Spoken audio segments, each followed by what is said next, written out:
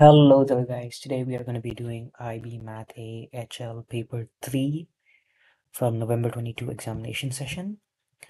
This is going to be split into a few videos to account for the time limit, but uh, should go fine. Yes, so now starting off with our first question. Let's just look at this. This looks pretty complicated, but let's simplify it. We have Q is equal to 1 as our main point. So if we were to substitute that into this equation, we'd end up with 1 plus 2 plus 3 plus 4, and you might recognize this as a arithmetic series with common ratio r is equal to 1 and first term a is equal to 1.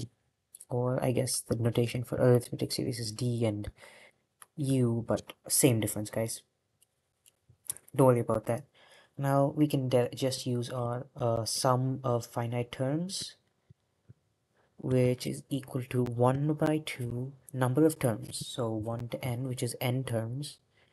Multiply that by your first term, which is 1, plus your last term, which is n, and that is your final answer. And of course, this is just 1 mark, so don't worry too much about this one. Up next, you have the situation where q is equal to 2, which means 1 squared, 2 squared, 3 squared, 4 squared, and so on till n squared.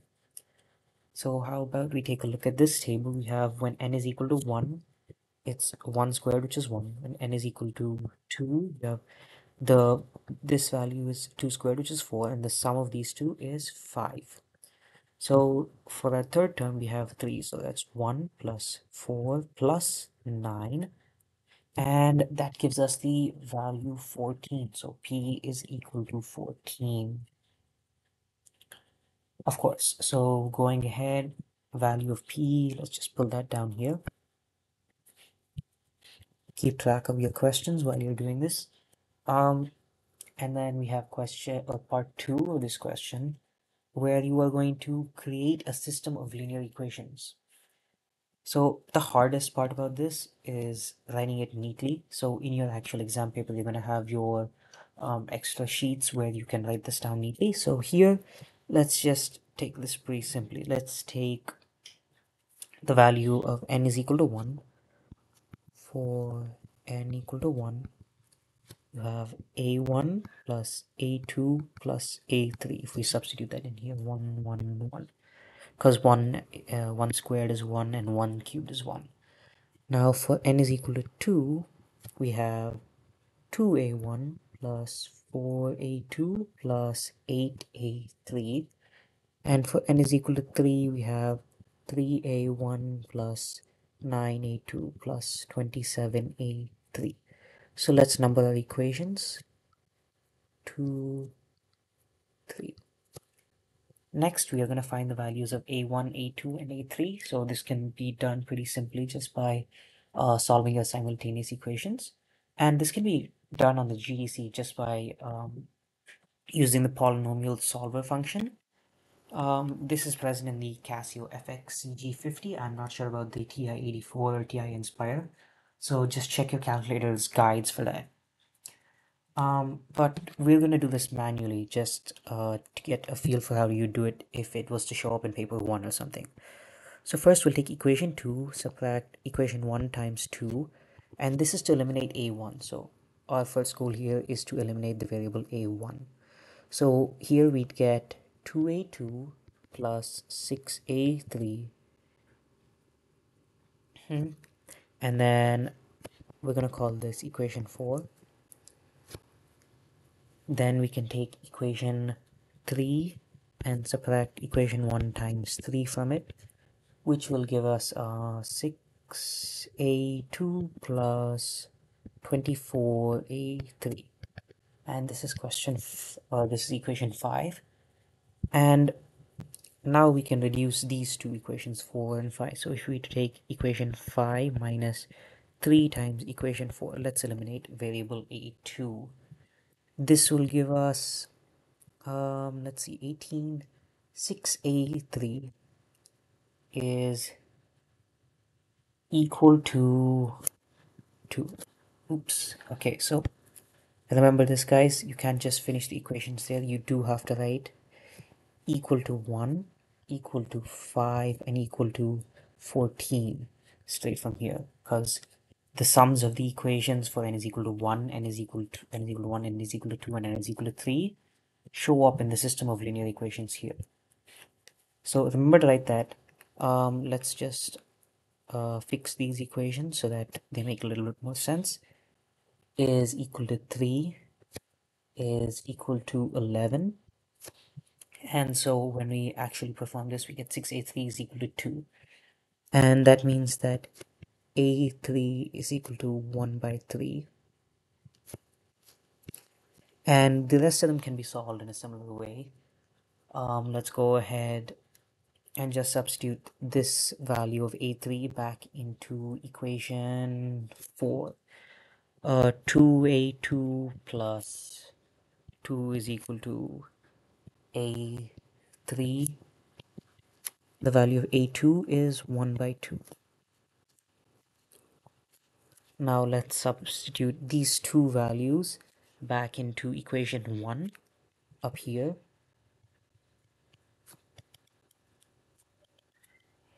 And putting that in, we get 1 or a1 plus 1 by 2 plus 1 by 3 is equal to 1, which gives us a1 is equal to 1 by 6. So these are the three values of a1, a2, and a3. And it's just 2 marks because you'd ideally do this in your GDCs with the simultaneous equations part. But if you were to do it manually, this would also work. Moving on to part C of the question. Show that the function x f dash of x is equal to this. And again, this is just 1 mark. So what we can do is simply differentiate this equation, the function f. So when you differentiate it, we can write out 0 plus 1 plus 2x plus 3x squared plus, and it goes all the way to nx n minus 1. Now if you multiply f dash of x by x, you end up with x plus 2x squared plus 3x cubed all the way to nx whole powered n. And that's your proof. Moving on. Yeah, let's take a look at the next part. f2 is x f dash of f1 dash, and which means that f1 is equal to x f dash of x. So just remember that this is f1 of x. So don't forget that. So looking at this is f2. We need f2 of x, which means we have to take this value and differentiate it. So if you take f1 dash of x, we get 1 plus 4x squared plus 9x, 4x plus 9x squared plus, and it goes all the way to n squared x n minus 1, x power n minus 1. So x f dash x is equal to x plus 2 squared x squared. So we're just going to write each one as this product of the squares, or cubes in this case, plus, and goes all the way to n squared x power n.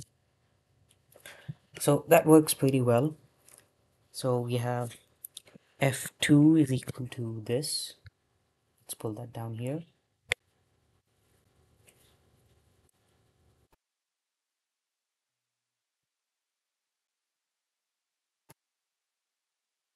Sum gives us, so if we take I squared is equal to 1. So 1 squared x power 1 plus 2 squared x squared plus 3 squared x cubed, and so on to n squared x power n. And you now have the two portions. Up next, you have a proof by mathematical induction. So this is actually a pretty big question, so we're going to leave this for the end of the video because this requires you to substitute in the basic part, where you take substitute in 1 and then substitute in n and n minus 1, which is your basic way of doing mathematical induction. Just do that. It's a pretty lengthy procedure, which is why it accounts for 6 marks, but don't worry about it too much, guys. As long as you know the method, you can just directly apply it. Up next, writing using sigma notation, write down the expression for fq of 1. So of 1 means that x is going to be replaced by 1, so it's going to be sigma I is equal to 1 n I power q 1 power I, and 1 power anything is going to be 1 anyways, so I is equal to 1 and IQ. That's going to be your sigma notation of this, of fq of 1. Up next, we are going to consider f of x as a geometric sequence, and we have to show this. This is where a little bit of thinking outside the box has to be done. So what you actually have to do here is take the geometric series. So I mean, the first thing you do in under exam conditions is just go straight up. R is equal to x, a is equal to 1, sum of finite terms straight out of the data booklet, guys, is gonna be yes, it is gonna be a into r power n minus 1 by r minus 1, which is gonna be yep, which is gonna be 1 x power n minus 1 by x minus 1. And you'll notice that this is just one spot away from this n plus 1. So let's not do this. Instead, let's ignore the 1 for now. So let's take this to be your geometric series. So a is equal to x and r is equal to x. So when you apply this, your sum becomes x power n minus 1 whole divided by x minus 1. Now, of course, because you ignored this plus 1 in the beginning, you add that back now. So when we get rid of the plus 1, replace it with the x minus 1 and move to the numerator, we get x power n plus 1 minus x plus x minus 1 whole divided by x minus 1. And that gives you x power n plus 1 minus 1 by x minus 1. And that is your proof. Okay, so the next one is going to require a little bit of space, even more than this. So what we can do is we'll just cut this out and move it to the next page. So bear with me while I add a new page and cut this out.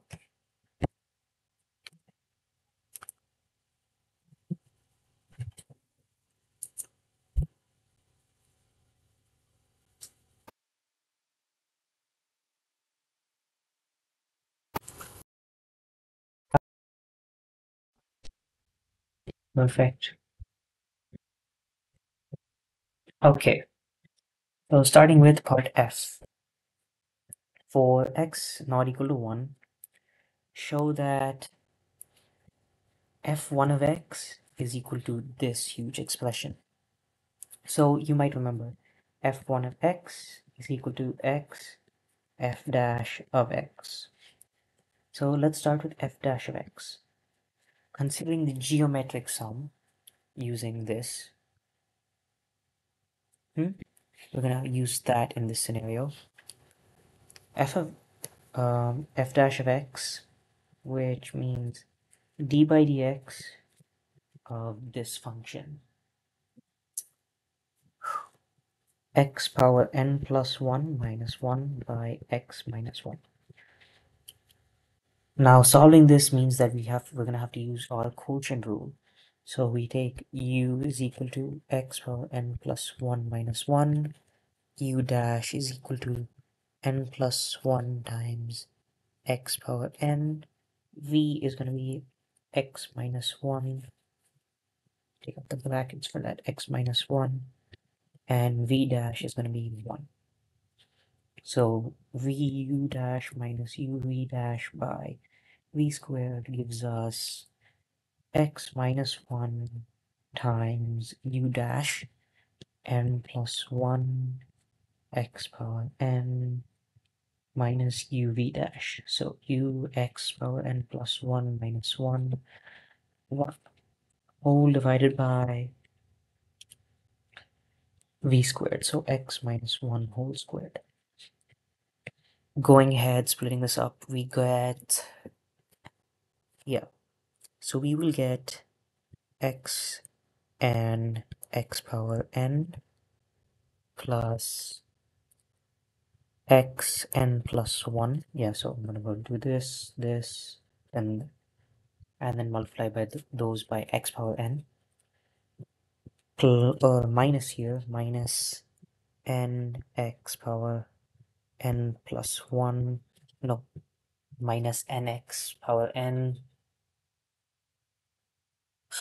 yep,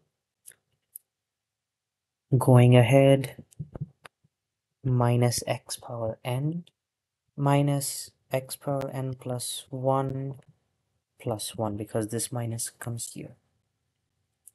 So watch in science, guys, this is one of the places where everybody makes silly mistakes, losing marks. That's something you really do want to avoid, because those are the things you can control. So let's go ahead and get rid of these two because they cancel out. And we are left with n x power n plus 1 minus, because this one comes there by power rule, minus. So let's take x power n out as common, x power n, and n plus 1 plus 1 by x minus 1 whole squared. Now you might be thinking, oh, we don't have n plus 2 or x in the numerator. That's because this is f1 of x. And if you remember right here, we multiply that by x. So f1 of x is equal to x times this function. So I'm just going to duplicate this because I'm lazy. But in your actual exam, it shouldn't take you more than a few seconds to rewrite it. And therefore f1 of x is equal to nx power n plus 2 minus x power n plus 1 times n plus 1 plus 1 whole divided by x minus 1 whole squared. Hence, proved.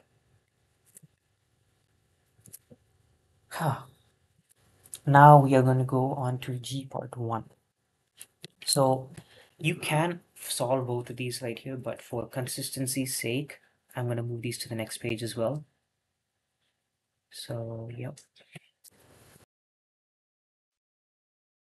And paste that in. So let's start with this one. So indeterminate form basically means 0 by 0. So let's apply the limit x is equal to 1, which is the limit for the function f dash of x. f1 of x, sorry, f1 of 1 is equal to, using our process up here, we find that we have n minus n plus 1 plus 1 all divided by 1 minus 1, which is equal to 0 by 0. And that's your indeterminate form. And here's where the question becomes big. So we have to apply L'Hopital's rule to the function f1 of x. Excuse my pronunciation. So let's go ahead and just differentiate the numerator and denominator by the same value. So the numerator is nx n plus 2 minus x n plus 1 n plus 1 plus 1. What happens when you differentiate this? You get n plus 2 times n times x power n plus 1 minus x power n times n plus 1 times n plus 1, and this just becomes 0. So we're going to leave that out. Now, before we go any further, I want you guys to think about what happens when we apply the limit x equal to 1 here. We will get n plus 2 times n, and this 1 just disappears, minus n plus 1 whole squared. So let's take a look at what happens here. N squared plus 2n minus n squared plus 2n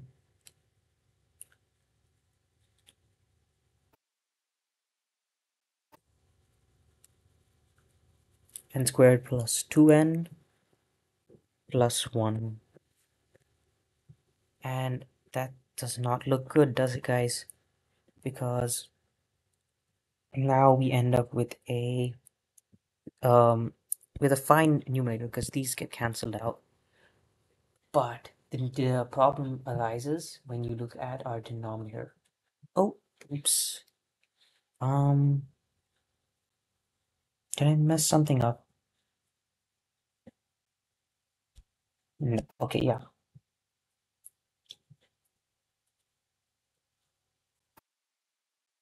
Yeah, that's what I messed up. This is not plus 1, guys. Um, when you multiply it by x, this becomes x. So watch out for those silly mistakes because they will catch you. So this is not 1, this is x, and this gives you plus 1, and this is also minus 1 and plus 1, which means these two cancel out and give you 0. Now, just quickly look at what happens to the denominator as well. So I'll write that a bit lower. X minus 1 whole squared. When you differentiate it, you get 2x minus 1. And of course, you could also like expand it, x squared minus 2x plus 1, and do all that stuff. But let's just apply the chain rule. 2x minus 1 times 1, that disappears. So this is what you get.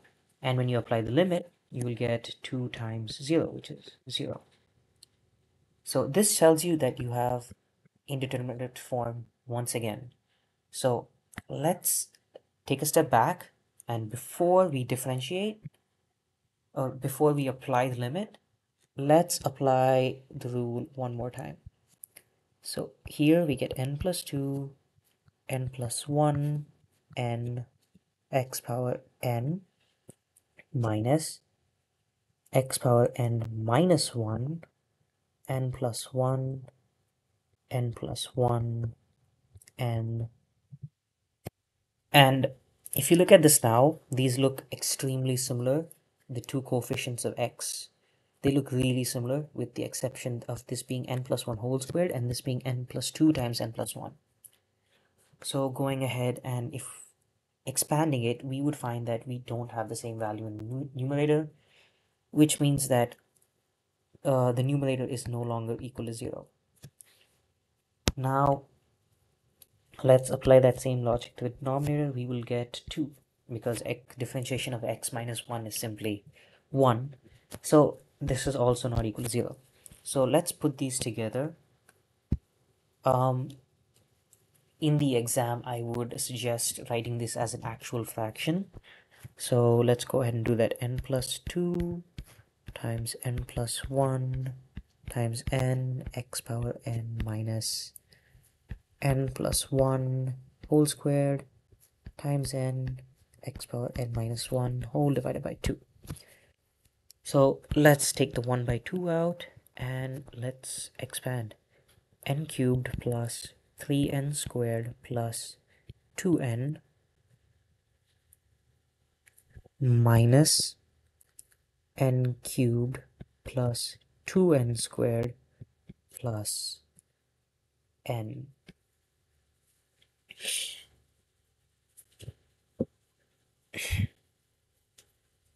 Of course, yes. And I got rid of the x's because it's x power 1. So taking this away, this goes away, this goes away, and this goes away, and the coefficient of n squared goes away here. This goes away, and the coefficient of n goes away there. So it's 1 by 2 n squared plus n. Let's take the n out as common, n plus 1. Hence shown. So for your final proof, you are gonna want to write out the function. And again, I am lazy, so let's do a bit of copy paste here.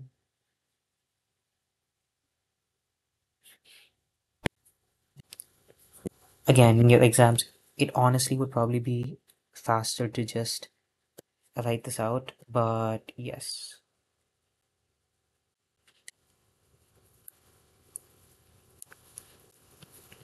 Lim x tends to 1 of this function gives you this. Hence, show.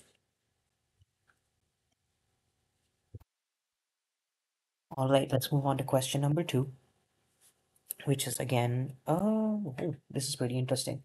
We are looking at the cone when it's revolved around the x-axis. So, going ahead and looking at this, let's just start off. Given m is equal to 2, h is equal to 3. Let's just start off.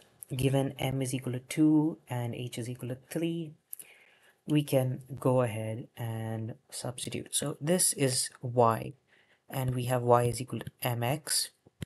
So a is equal to 2 pi m. Let's take the m out because this is with respect to dx.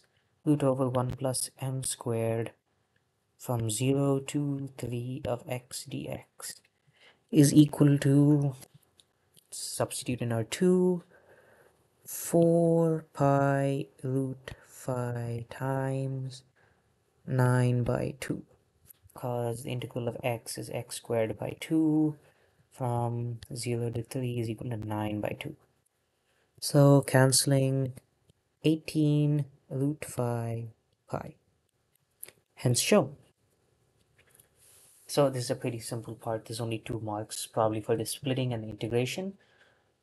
Now deduce an expression for the radius of this cone or in terms of h and m. So let's go ahead and like draw out a very rough sketch of this cone. So that's how it's revolved around the x-axis, and this passes through the center point.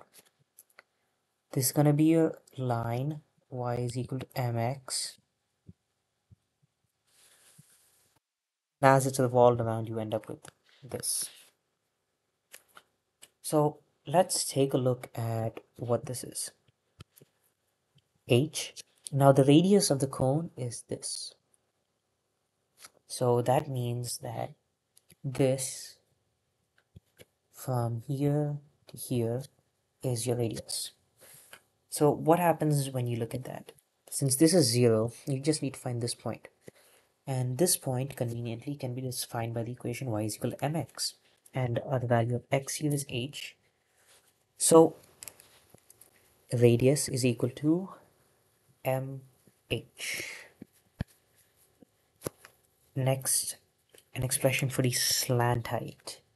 So here let's go ahead and apply Pythagoras theorem. So we have h here and we have mh here. So this is L.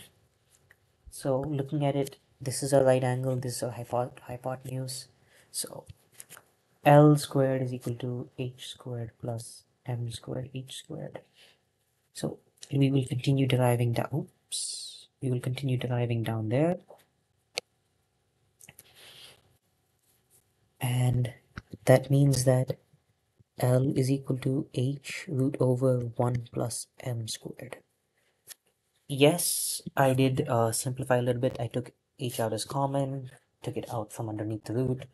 But yeah, you might want to show those steps in the final answer or in your exam. Next, you're going to show that a is equal to pi r l. So a is equal to, from there we have 2 pi m root over 1 plus m squared from 0 to h x dx. Now this we already got here when we just substitute in y is equal to mx. So going ahead, solving, let's just take this interval. Let's see what happens to this. We get x squared by 2 with limits from 0 to h, which is h squared by 2. So now plugging this back in, we get a is equal to 2 pi m root over 1 plus m squared times h squared by 2. That's nice. simplifying. And if you look at these two expressions, you have an h here and here.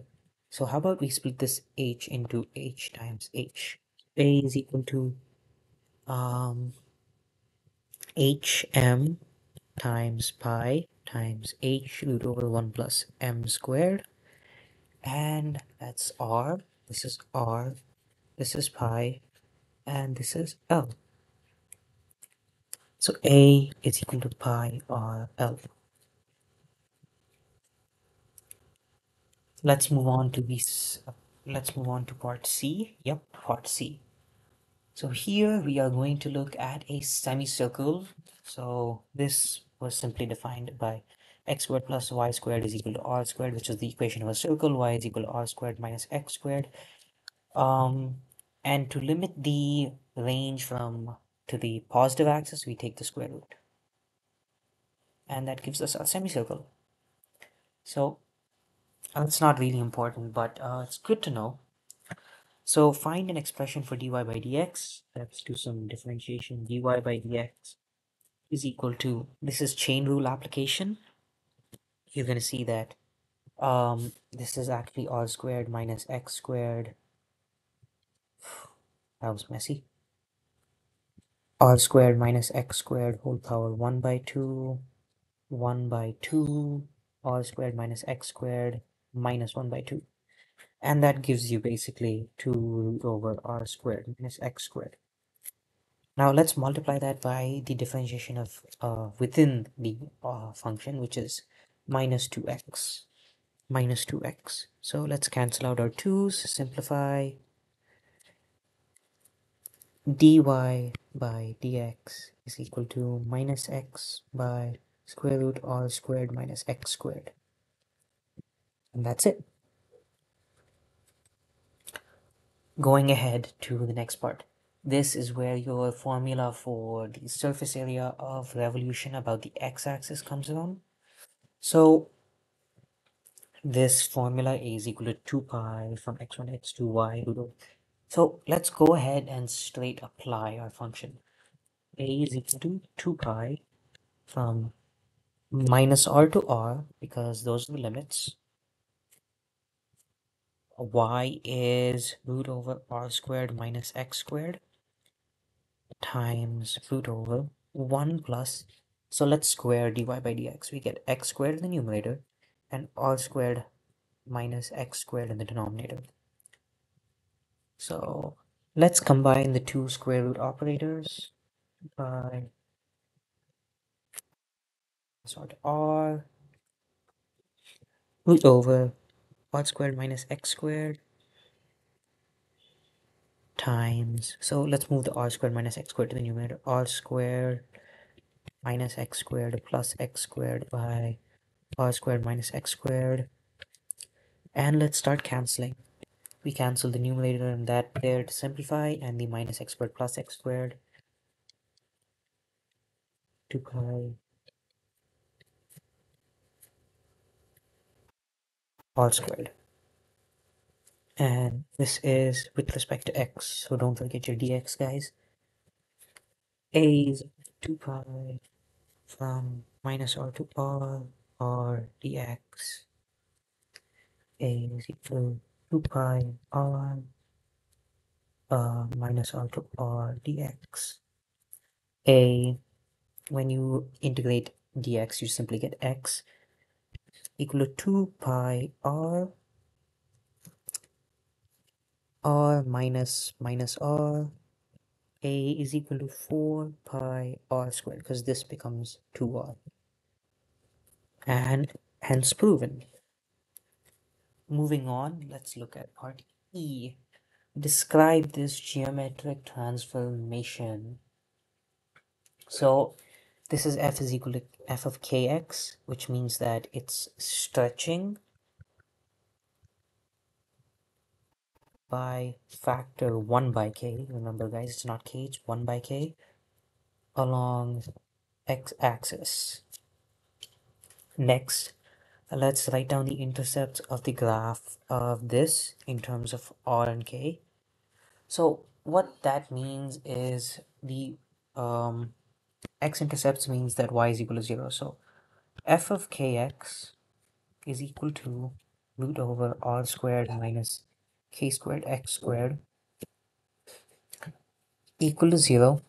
R squared minus k squared x squared equal to 0. Squaring on both sides. And let's take this. X is equal to root over r squared, r squared by k squared.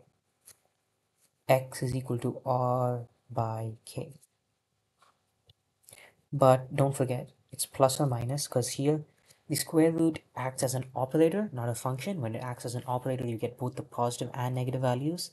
When it acts as a function, you only get your positive values. So x is equal to plus or minus r by k. Going ahead, let's look at finding dy by dx in terms of x, r, and k. So what you might find similar is between this function and this function is that the only change is that the kx squared and it's multiplied by a constant.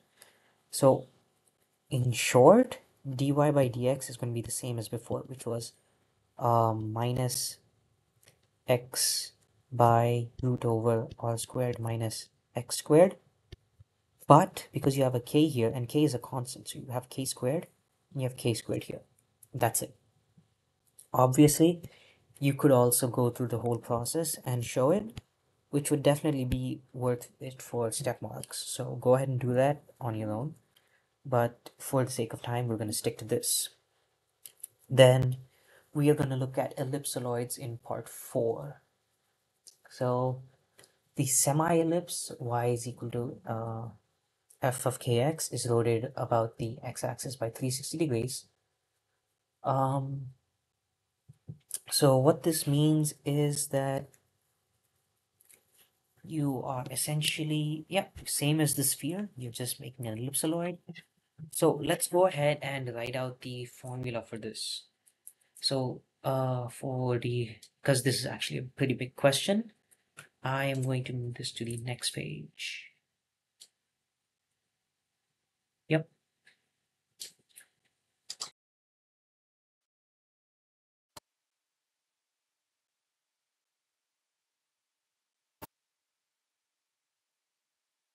Yep. Perfect.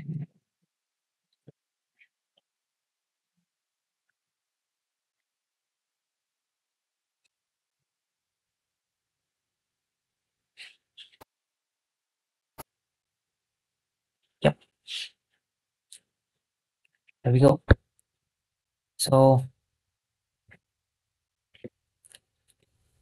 let's start solving.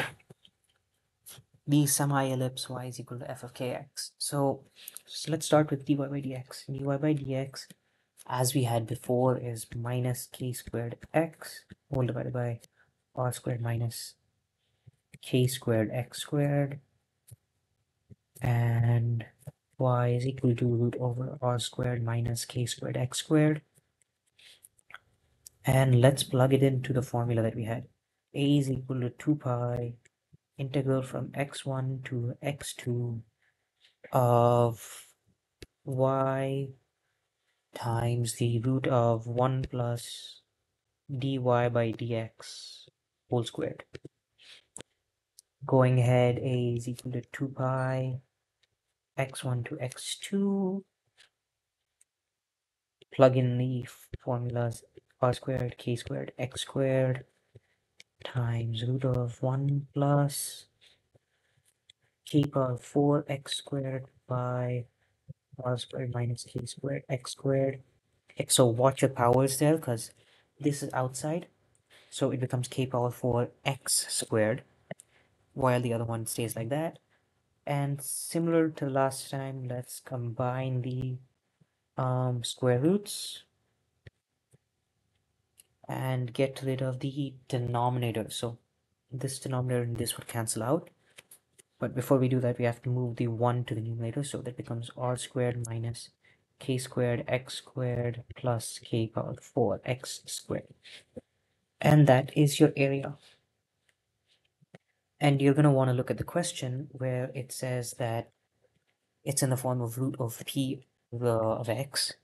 And so in this case, your function p of x would be r squared minus k squared x squared plus k power 4 x squared. And moving on to the last question in this paper, guys, we're almost there. Planet Earth can be modeled as an ellipsoid, sorry. In this model, the ellipsoid has an axis of rotational symmetry from the North Pole to the South Pole, and the values for the diameter of the Earth and the distance from the. So we are just going to move this over to the next page again for consistency's sake. And yep, let's go ahead. So first of all, I'm going to start by drawing a rough diagram. So let's say this is Earth. That's a potato. This is slightly better potato. Okay, we have our North Pole here and South Pole here, and the distance from the North Pole to the South Pole is 12714 kilometers. And this distance from here to here is 12756 kilometers. So how about we now transform this into our graph so that we can actually figure out what's happening here. And yes, they did ask for the surface area of the Earth, so let's go ahead and give them that. Ah,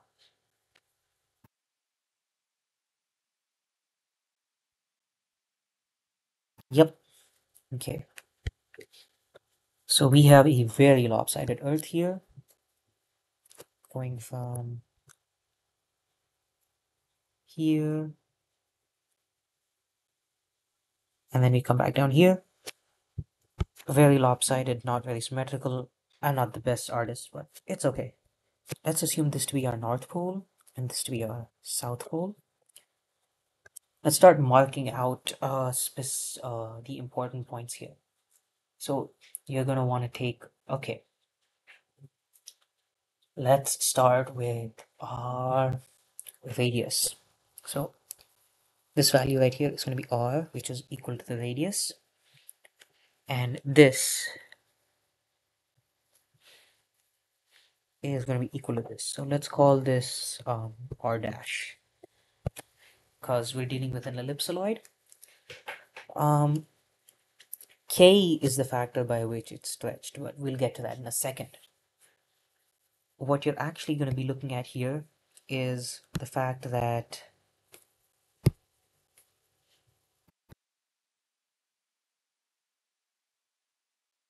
what you're actually going to be looking at here is the importance of our equations, and you're going to have to find values of k and r in order to solve this problem. So when you look at this, yeah, we need r and k.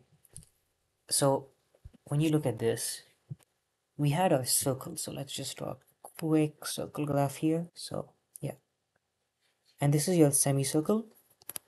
This r is equal to this r. Now obviously you could choose this to be r and this to be r dash, but you have to remember that f of kx means there's a stretch in the x-axis, which means that your r value is still going to be the same in the vertical direction. So let's go ahead and define the value of r for us. So r is going to be the distance, is going to be half the equatorial distance. And equatorial distance is 12756 kilometers. Divide that by 2, we get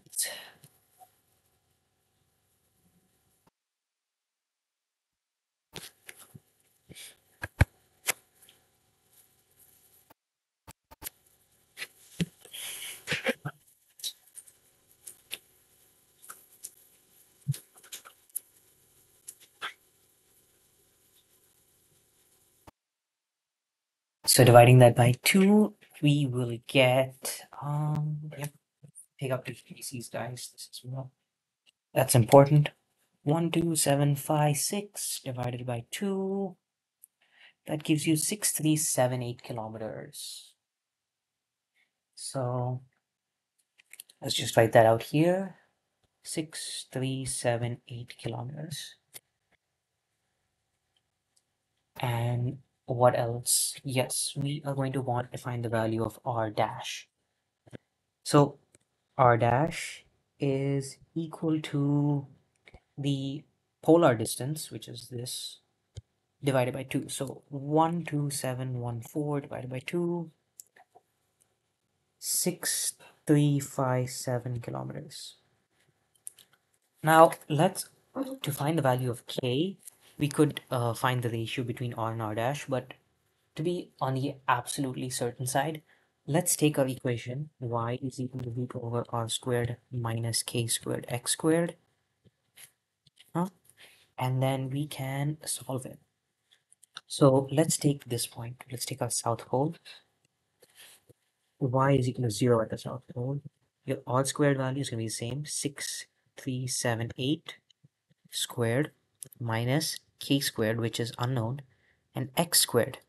X squared is going to be r dash here, so 6357 squared. So let's go ahead and pull this out. K squared is equal to 6378 squared by 6357 squared. Would you look at that? It actually did do exactly what we were going to do. K is equal to 6378 by 6357. K is equal to 6378 divided by 6357. And they've asked for the area to be given to 4 significant figures. So let's take the value of k to 6, 1.003303, or 7, I guess. So this is going to be the value of k, this is going to be the value of r. So just put a box around these because they've asked for suitable values of r and k. Make life easier for the examiner. Hopefully the examiner is less annoyed when he's correcting your paper, if you know what I mean. Anyways, let's go ahead and apply this to our integral that we have here. So if we take this, yes, I am going to copy paste. But in the actual exam, you'll be able to see all parts of your paper pretty easily, so this should not be an issue.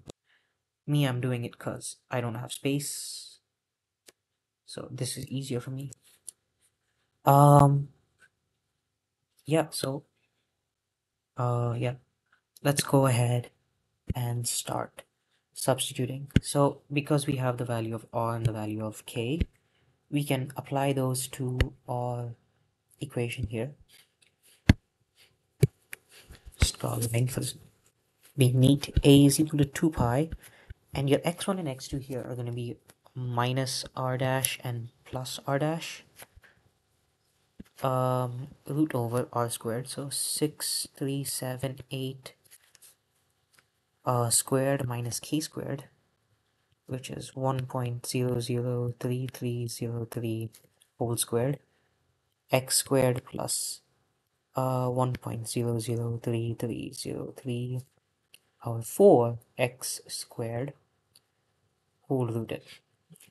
So now let's actually write down the value of what it's going to be. So minus 6357 plus 6357, and I am going to directly input this into my GDC, and yeah, square root of 6378 squared minus 1.003303 whole squared x squared plus 1.003303 power 4 x squared, and your limits are minus 6357 and positive 6357.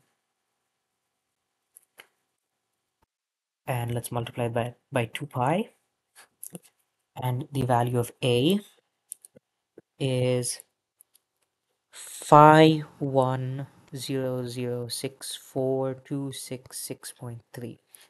And let's go ahead and turn this into scientific notation for as specified by the question. A should be from 1 to 10 and Q should be in positive integers. 5.1 into 10 power 1, 2, 3, 4, 5, 6, 7, 8. 10 power 8 kilometers squared. So this is your final answer, and that is the end of this paper, guys. I hope this tutorial was helpful, or this walkthrough was helpful, and hopefully your exams go well if you guys are writing M23 or any batch for that matter. But for the M23s out there that are watching this video, very good luck to you guys. Hopefully your papers are easy, and hopefully you guys do amazing. If you'd like any more help, feel free to leave it down in the comments. If you have suggestions for the next paper in physics, chemistry, or even math, I would be happy to take those suggestions and go ahead and do those.